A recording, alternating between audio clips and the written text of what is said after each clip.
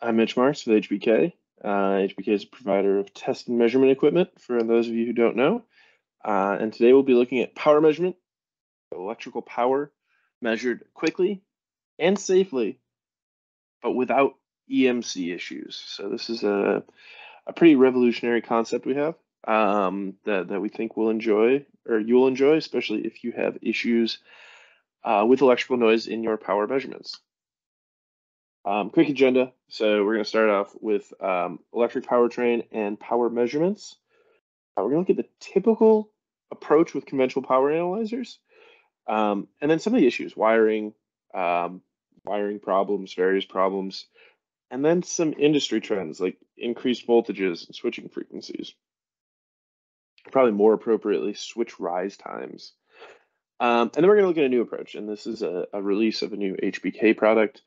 Going to go through the concept. It's a fiber optic based concept. The simplification of wiring is incredible. The reduction of EMC issues is fantastic. Highest safety. Safety is not sexy, but safety is important. And then, just the speed of measurement needed. And last, we'll go through some summary and conclusion. So, electric powertrain and power measurements. Here's our traditional electric powertrain. We have our battery, our inverter, our motor. Any of you who do testing are familiar with this. Those of you who are not so close to testing, you might not be. But we're measuring, DC electricity. We're measuring AC electricity into a power analyzer, maybe an oscilloscope, maybe a variety of instruments. At HBK, we have one box for all of those. Then you're potentially measuring accelerometers, microphones, torque, speed, CAN bus, and these slides are just going to repeat that. So we're measuring voltage and current at the DC. We're measuring voltage and current, high frequency coming from the inverter, torque and speed to get machine efficiency. We're probably measuring some temperatures, so winding temperatures, battery, inverter temperatures, very important for the losses of the motor, vibration, microphones, CAN bus, and that's coming back to an automation PC, that's coming back to a measurement instrument. We're viewing that. So there's a lot of measurements, and as we can see, there's a lot of cabling. There's a lot of different types of sensors. There's a lot of different types of cables. There's digital buses. There's analog signals. There's digital signals. There's millivolt per volt signals. There's charge-based signals. So there's a lot going on, and we want good measurements, and we want timeline measurements, and we want all that headache to go away. So typical approach to power analysis. Well, we're kind of primarily looking at some of the infrastructure issues today. So in our traditional power analyzer, we have a current measurement from our DC, we have a voltage measurement from our DC, we have 3 current measurements from our inverter, 3 voltage measurements from our inverter, and these current measurements are going to a CT power supply. So high accuracy current sensors need a power supply. So we have 4 cables going to the power supply. We have another 4 cables going back to a power analyzer, data recorder, whatever you're measuring it to, possibly multiple instruments. That is one of the benefits of HBK before we talk about new stuff, is that one instrument can do the acts of many. So figure that in some other setups, this might go to multiple instruments.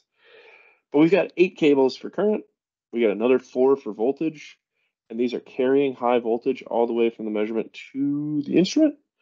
And then we have some sort of measurement, whether it's a frequency, whether it's an analog coming back from torque and speed before we get to the gearbox, and potentially another torque and speed after that. This is then coming back to some sort of automation system, and these are typically all copper connections. These are typically all cables. These are typically all safety hazards and noise sources and EMCs and antennas, all of this stuff. But there's a lot of cables. And we haven't even talked about accelerometers, microphones, thermocouples. So this is clean cabling.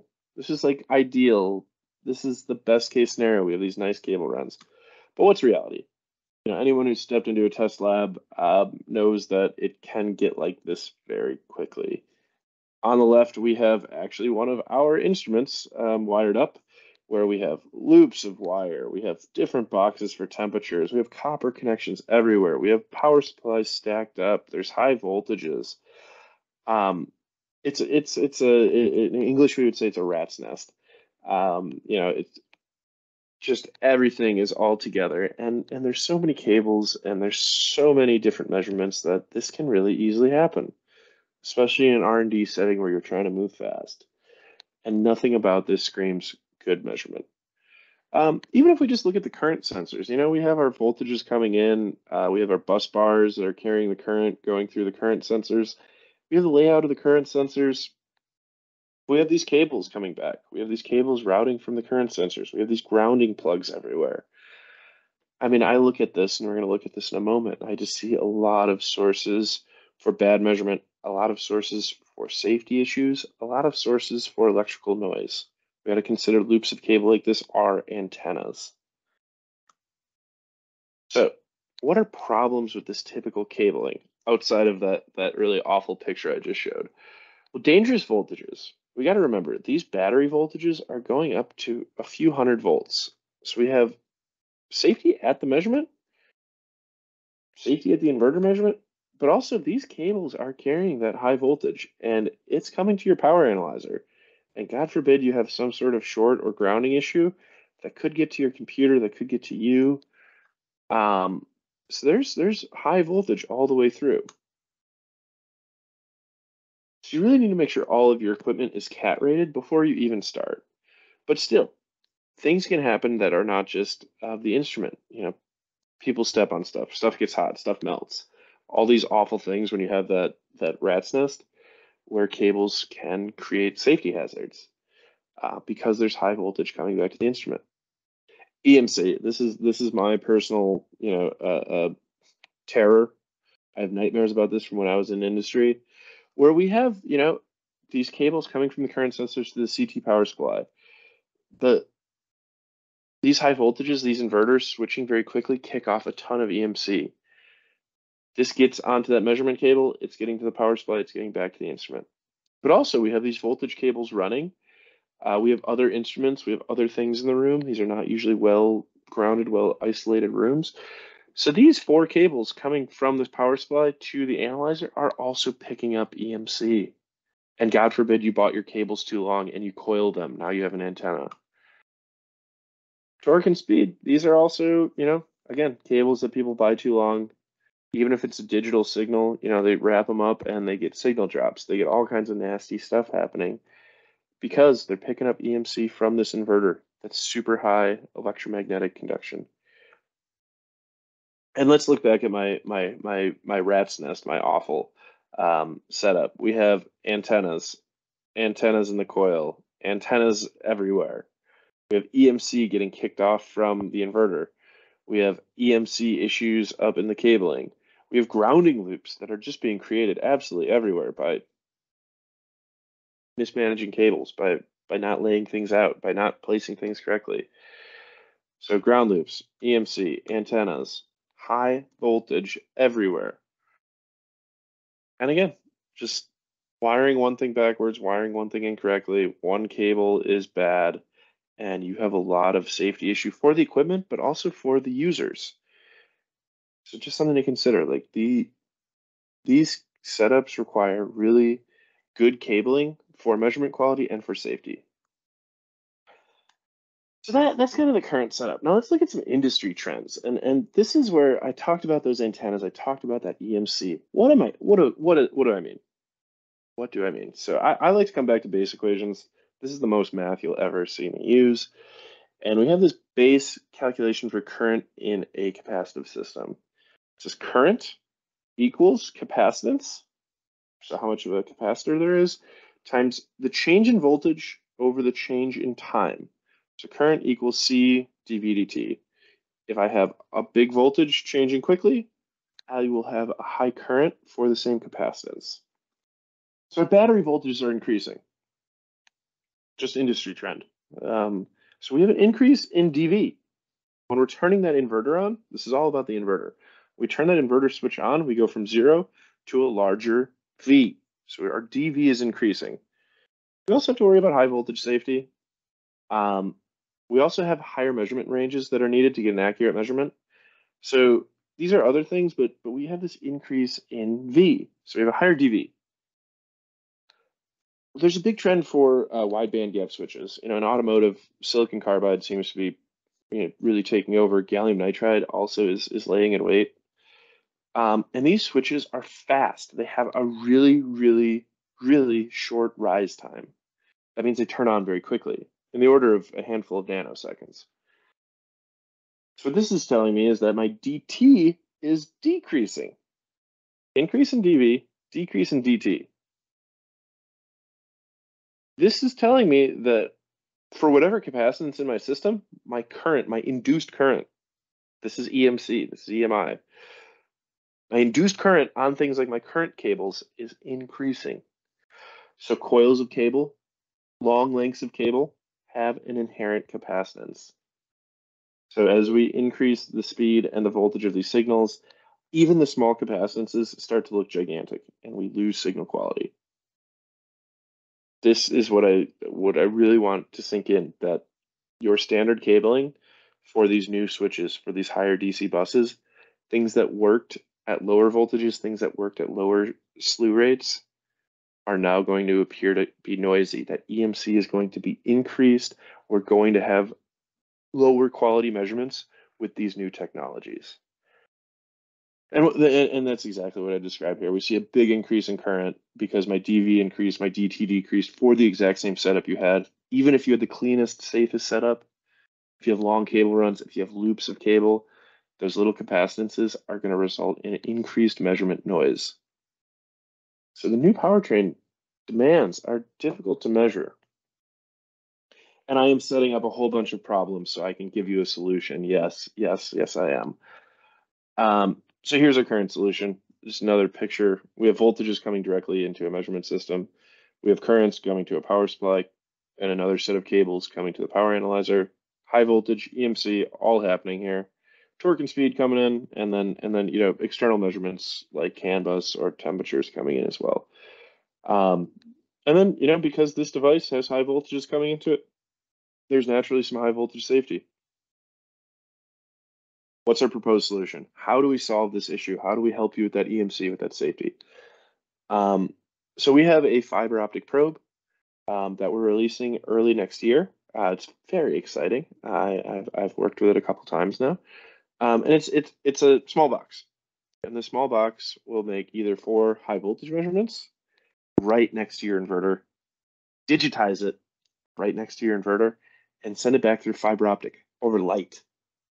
Light doesn't pick up EMC. Light doesn't pick up EMI. Light doesn't give a high voltage safety issue. So we have this digitization right next to the measurement, safely, noise-free back to the measurement unit. Same thing with the current. We have a little box that will measure 4 currents and have an optional power supply built in. With the power supply built in, we now eliminate 4 cables. So we've gone from 12 cables to 8 short cables. 12 long cables, 8 short cables. We're already simplifying. Current sensors get amplified by the box. They get measured, digitized, boom, fiber optic. Fiber optic doesn't pick up noise. Fiber optic does not have a safety concern. So you're right next to the measurement, boom, back to the instrument. All safe, all noise free. This frees up torque and speed. We don't have current cables. We don't have high voltage cables to couple noise to. Boom, that comes in. And then our CAN bus is still copper today. So we're proposing these voltage and current satellites today. The future will be a little different. So this is our proposal. Measure it really close. Have a 10 centimeter cable. Have no coils. Have no noise. Have no high voltages coming back. Make it as safe as possible. So what does this give us? And I'm just repeating myself now. Uncompromised safety. There's no high voltage coming back to the control room. There's no high voltage coming back to the instrument. There's less chance you cross cables and have a safety incident. Eliminates EMC issues. If your cables are 10 centimeters for voltage and current, you have the world's shortest antenna. You don't have an antenna. You're not picking up 5 meters of noise. You're not picking up a loop's worth of cable of noise. You are eliminating capacitance in that cable. So we're lowering our C. Even if our V is up and even if our T is down, we're lowering our C. We're lowering that induced noise. Torque and speed. Excuse me. Yeah, high accuracy due to shorter cables. This even gets into the shorter cables even get into like base physics type stuff. Like we eliminate reflections. These silicon carbide gallium nitride inverters are having reflection issues for measurement. Make the cable shorter, eliminate the reflection issues, raise the accuracy. Integrated CT, we go from 12 to 8 cables. That just makes it simple. 12 long cables, 8 short cables. It is a big game changer. And then we can distribute these at up to 50 meters. So you can have your measurements pretty far from each other, which again, if your measurements were far from each other previously, you had to have all that copper cable, all that antenna, all that noise coming back. Eliminate that with the fiber optic. It's amazing. So what does that look like in my animation? Well, here we have our measurements. Again, eight short cables to the current measurement, 4 short voltage cables to the voltage measurement, torque and speed coming into a fiber optic probe, and all of that coming back fiber optic. Yes, there's still high voltage here. Yes, there's still EMC here, but it's so much shorter. There's so much less capacitance that we have really reduced the risk of EMC, and we have eliminated the safety hazards. All right, so what do these actually look like? This is an actual product. We're gonna have a voltage box and 2 versions of the current box, one with a built-in CT, one CT power supply, one without. The voltage probes will be up to 2,000 volts with 5 ranges.